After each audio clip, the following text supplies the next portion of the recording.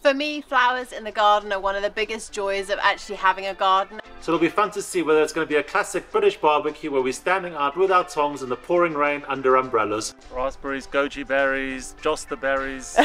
We're berry crazy. We're very crazy.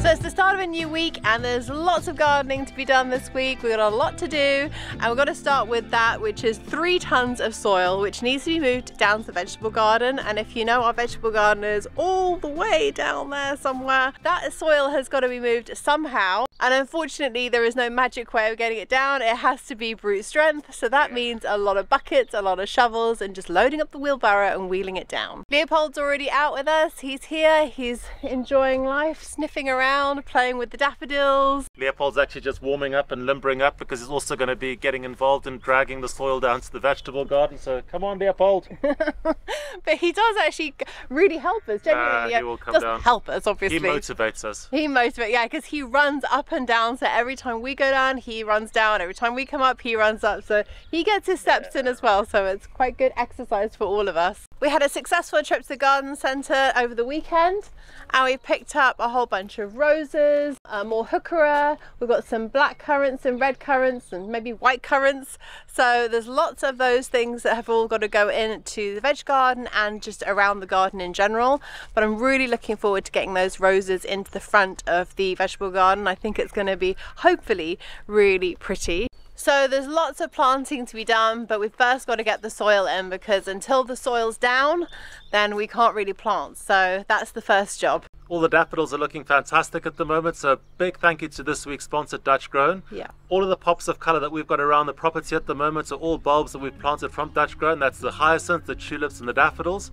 So thanks very much guys for sponsoring this week's video. So if you're looking for any spring bulbs or summer bulbs or just bulbs in general, go check out Dutch Grown. They've very kindly given us a 10% discount code, so I'll put all the details below.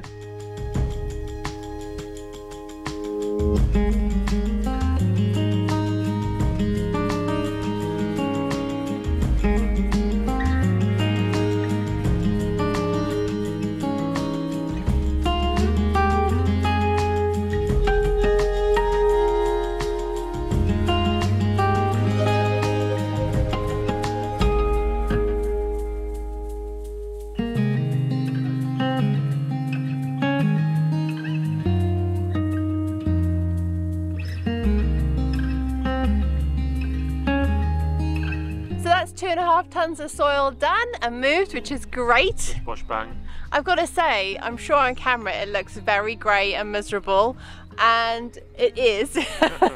And it's very misty, but there is such a fine mist, and actually just walking down here all the time and having that very gentle mist. There's no wind, there's no breeze. It's a really nice temperature. It's like a room temperature feel when you're working this hard, and just have that mist, it just keeps you really cool and fresh.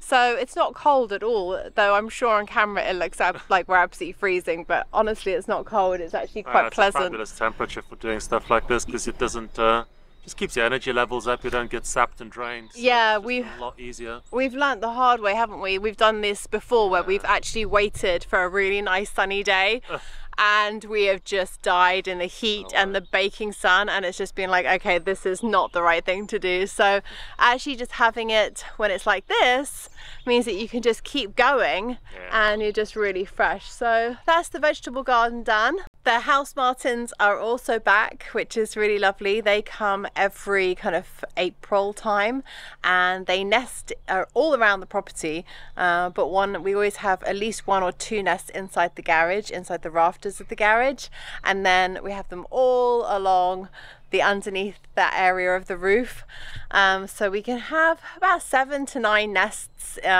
per year, and our neighbours also have them as well. So it's a lot of house martins and swallows. It's a mix of the two birds, and it's just so lovely to have them back. And we absolutely love it because we can see them from the kitchen window. So they kind of swoop down where I'm standing. They swoop down, then into the garage, and then go up into the nest.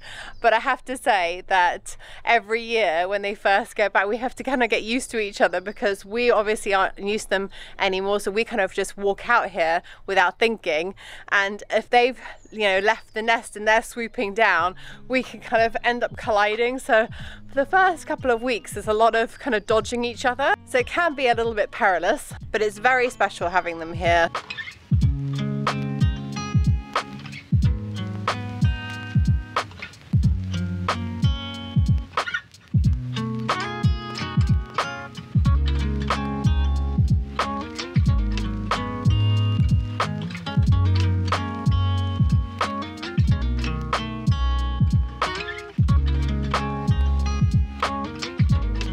I've got to say that this was the first year that we've ever done this kind of plant theatre idea, and I've really enjoyed it. It's been such a pleasure just coming into the house, and every time we go in and out of the front door, to see all these lovely flowers and to see kind of the evolution, because like one pot kind of comes on, like, you know, these gorgeous, absolutely stunning tulips. I've never seen tulips this big before in my life, so it's been really lovely to see them.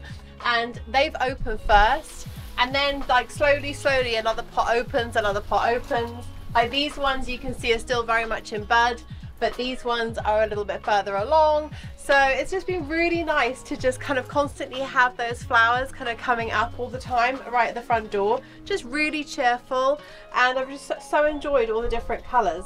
So I'm going to get a vase of flowers for the kitchen, just because I really want to bring some of this joy into the house, and we've got so many down in the field. For me, flowers in the garden are one of the biggest joys of actually having a garden. And when we moved here nearly 5 years ago, the previous owners had really just put in shrubs and trees. There was really no flowers at all. So one of the first things I did when we moved in was I just went online and just ordered a ton of bulbs, and I just knew that it was something that we wanted in the garden. I knew it was something easy we could just quickly put in, and also I knew it was going to be something that would actually grow on year and year for us. The nicest thing about daffodils is that they do naturalize, so they will multiply over the years, and that's just so rewarding in the fact that you just buy one box of bulbs, and then year on year you're just getting more and more and more, which is really fantastic. And because they're multiplying, I never feel guilty about picking them. So I can go down to the field or near the vegetable garden under the trees, and I can just go ahead and just pick a vase of daffodils and know that it really doesn't make a big dent in the garden. I can enjoy them in the house or in the garden, and I don't have that kind of gardener's guilt about cutting flowers. And these won't go to waste either. So what I'll do is I'll leave them in the pots until they've gone over, so the flowers have died. I'll deadhead them, and then I'll leave the stems and the leaves on for as long as possible until they're absolutely kind of really wilted, they've gone yellow, they've really gone flat and floppy, and then I'll leave them in the pot to just dry out for as long as I possibly can. That's normally like a good few weeks. And then I will simply pop the bulbs out, give them a bit of shake off, trim off all the greenery, and I'll pop them in a bucket, and I'll bring them down wherever there's a spot in the garden that I want daffodils next year, and we'll just dig a hole and pop all the bulbs in, put some soil in, cover them up, and then just see what happens. And honestly, 9 out of 10 times they come back up and they multiply, and they give us lots and lots of flowers. And then you do want to deadhead the ones in the garden. So once they've gone like this, or you can see that the flower has completely died, I'll simply come in and I'll snip anywhere on the stem, like about this much, and basically that will allow the leaves to start to take all the energy that it needs for next year's flowering. So it's really important to just deadhead and allow those leaves to now stop producing the energy for the flower and start producing the energy for the bulb's health for next year. And the same goes for the hyacinths.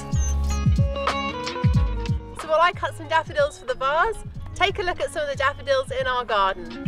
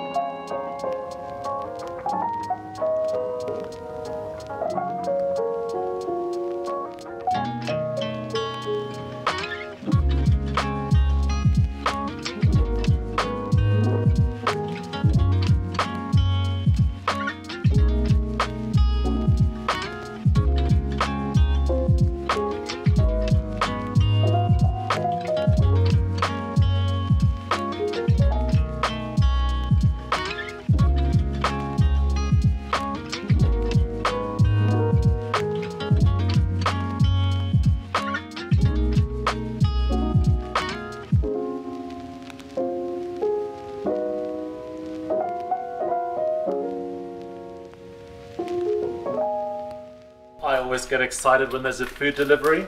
This is the newly launched barbecue box from Swaledale. So Swaledale is an online ethical sustainable butcher, and basically they've got a network of about 30 farms in the Yorkshire Dales that basically have specialty cattle that roam the fields. And what I really like about Swaledale is that they adopt a nose to tail approach, which means that they use the whole animal when they actually sell them and butcher them. So the barbecue box is a huge assortment of different cuts of meat, some stuff that we wouldn't actually typically buy.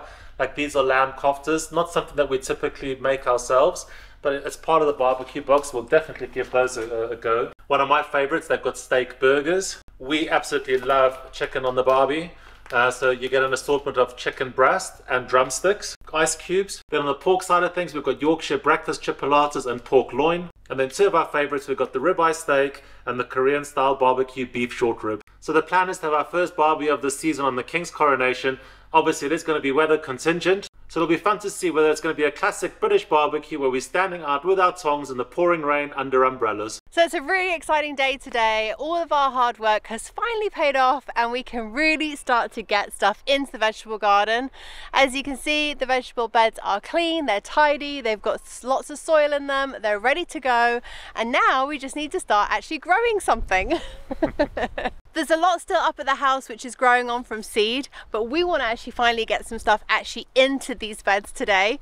So you'll be putting in some potatoes or onions? We're doing potatoes, we're doing onion sets, we're doing asparagus. Wow. And we grow all of our lettuce and some of our other greens like kale from seed directly in the veg beds. And we have got cloches that we actually put over the lettuce beds. We actually are running a couple of weeks behind. We normally seed out the lettuce in kind of the first week of April, but the weather hasn't participated, so we're going to be putting in the lettuce today. While Mars does that, I'm going to be in charge of flowers as always, and so I'm going to be putting in the roses all along the front of the vegetable garden. So I'm really excited to get the roses in. It's the first time we're really growing roses properly. And we've got a black and a red currant in the trolley, which is also ready to plant, which we picked up at the garden centre. And that's going to go along here, which we call our berry fence, because this is just fully loaded with berries. So we're just going to add two more into there and hopefully really have a nice harvest of currants and blackberries or raspberries. Raspberries, goji berries, josta berries.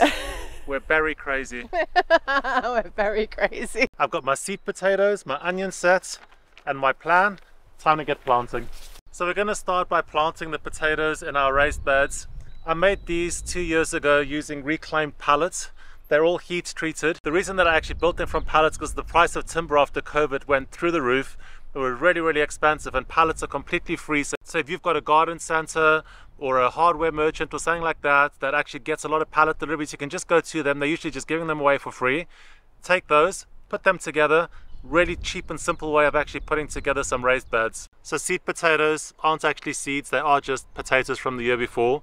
So even if you grow your own potatoes and you leave them in a dark place, normally by about March or April you'll start to see that they actually start to chit. Chitting is basically just little sprouts that start to come out of the potatoes. That's what's going to form the leaves, and that's what's going to actually make the plant from which the potatoes will come. So this is the new soil that we've just put in, so it's really light and fluffy, so I don't need tools to actually make holes. All I got to do is take the potato. These probably should have chitted a little bit more. It's not a big deal because they'll still get going. And then I pop them in about hand deep, about kind of 15 to 20 centimeters. They just go into the soil, cover them up. Couldn't be easier. We grow Maris Piper potatoes because it's our favorite in terms of their versatility of the potato. You can use them for French fries, you can use them for chips, you can use them for baking, you can use them for mash. They're just a wonderful potato. We built that row of beds 2 years ago, and I thought that a 50 centimeter bed would have been just a good height because it would have actually required less soil to put in there. The big mistake we discovered is that we built those beds at around 50 centimeters, and that was a perfect height for the rabbits to actually jump into. Once the rabbits find a place, they will just get in there and they will just dig stuff out. So I was constantly fighting with them last year to just keep them from digging up our onions which were growing in there. So now what I've done is I've put up these boxes and crates to go on top of the raised beds. That actually does deter them from going in. So last year when it came to building beds, we put these in. These are 1 meter high. And what do you know? The rabbits can't jump up there, so we don't have to cover these. So the strategy now is we can even plant stuff in here that rabbits love. We've grown onions and garlic in those beds, which rabbits aren't typically supposed to like, but they'll still go in there, they'll still dig stuff out. So because we like to work with wildlife and not work against it, we found that this is the best solution that works for us. We actually grew potatoes in this bed. They still try to get in here too. And just to show you how resilient potatoes are, We thought we'd pull all the potatoes out, but you know, there are often tiny little potatoes that you miss when you're actually harvesting. And what happens is that they self-seed again. So all of these would actually be potatoes. I'm going to actually pull these out because I want to grow onions in here, but I'll just show you what's down here. Potatoes from last year. And the one thing that we are just so fortunate about where we are is we've got such an abundance of earthworms. They just come out of everywhere, and just pulling out those last few potatoes, I'm not going to disturb the rest of them. And all that they do is they're constantly just eating through all the organic matter that's actually in the ground itself, nourishing that soil. So, you know, they're doing a lot of the work for us in terms of trying to grow healthy vegetables. Planting onions is very similar to planting potatoes. The only thing I've learned, just like it is with garlic, you need to pre-make your holes because it's very easy to lose track as to where you have or haven't put stuff into. So by making the holes in advance, all you need to do now is take your onion sets, pop the onions in, and then cover all the holes in one shot. So the spacing for my onions is obviously a lot tighter than it is for potatoes. And the reason for that is because each one of these onion sets is going to grow into the size of an onion. So obviously onions are of a certain size. Potatoes, because one potato will probably make, I don't know, 20 or 30 potatoes, they're basically spreading out and sprawling underneath the actual ground. So you can get a lot tighter with the onions than you would with potatoes. And planting them, the only thing you need to be aware of is that the little root is at the bottom. This is where the little green bit is going to sprout from the top. So they just go into the ground like that.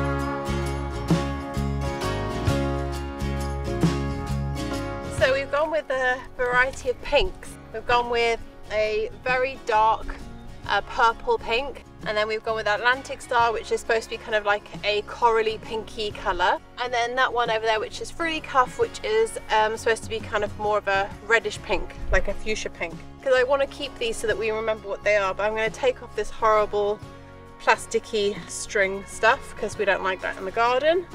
Just replace it with a bit of jute. And then basically I'll just tie this on to the back fence behind the rose so that we always know what it is.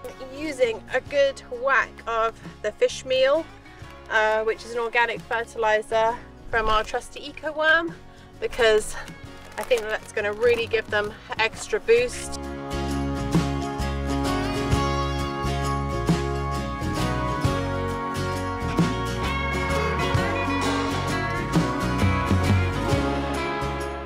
So I don't know if it's true. I need to look it up and start reading about roses now. But the only thing I was taught when I was younger from my grandfather, who grew a lot of roses, was that roses are very hungry and like to be really fed a lot. So he always used to fertilize his roses a lot.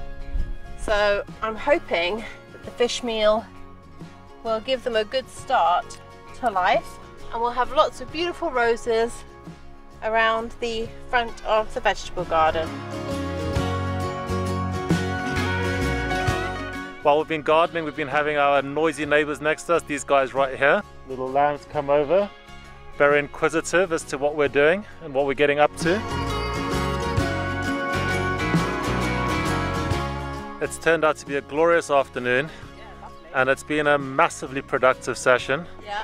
Kirsten's getting on with the roses, she's nearly done. And I've seeded out just about everything I need in the vegetable garden. I've also been super organized, which is not typically like me. Everything has been ticked off on my plan. So we've seeded out everything that we typically eat throughout the course of the year.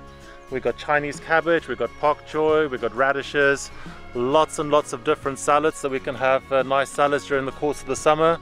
Obviously we've got a lot of kale, and then towards the end of this month we'll probably pop in all the pumpkins. So generally speaking, really pleased with that. Good session, nice weather, beautiful setting.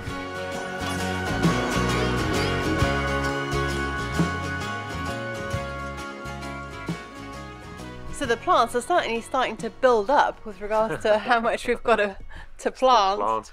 And we even got some more at the garden centre. We didn't show you that trip, that was over the weekend. And we got some geraniums and some salad lettuce, which I thought would maybe be nice here in the herb garden. So yeah, we're certainly building up a little army of plants that need to go out. No shortage of jobs. Yeah, and actually all these Dutch grown bulbs, these summer bulbs, I mean, they have really come on. They're all in the window, and I was actually really hoping to get those out this week and just leave the trays outside here in the kind of sunshine and allow them to just have the fresh air and the rain.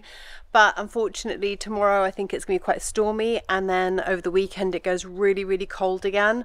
So I just think I don't really want to shock them too much. They're loving being in there with the sun on them, so I think I'd feel a bit cruel putting them out in the cold temperatures. So we'll just wait for this cold spell to pass, and then it'll warm up again. So it was a good productive week. We got a lot of jobs done. I'm really happy that all the seedlings in the vegetable garden are in. Yes. And a big shout out to one of our followers, Danny. Yes. He left us such a nice comment basically saying that we've motivated him to get more involved in gardening. Love that. So Love that's just a fantastic Hi, Danny. thing. Yeah, honestly, that just makes our content so worthwhile when we hear things like that, because that really is for us a big motivation.